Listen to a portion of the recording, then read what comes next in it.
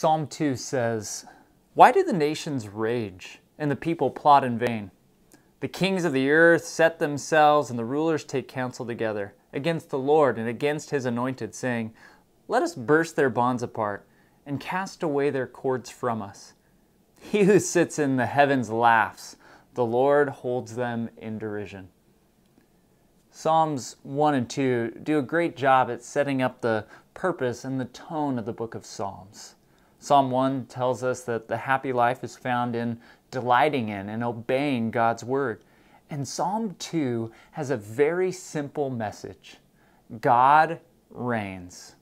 Our God is the King. Now, it recognizes that sometimes it doesn't exactly look that way.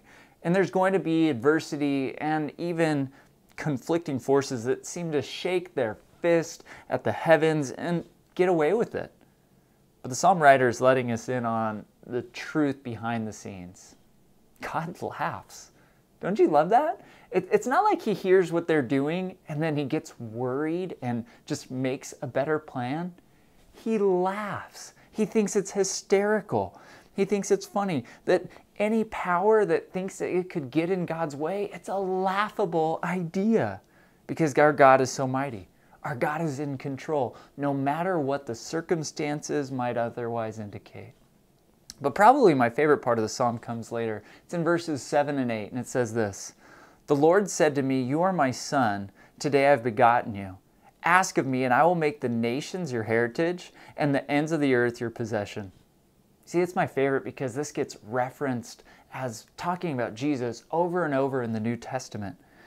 Not only does it show that Psalm 2 sees God as the King, but it sheds light on the fact that our King came to earth.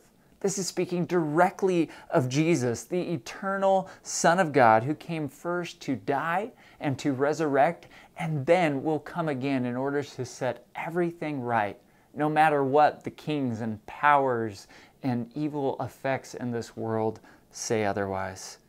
And he's going to take all of this earth as his own. So God's not only the King invisibly now, but he is a King coming. Well, how are we supposed to respond?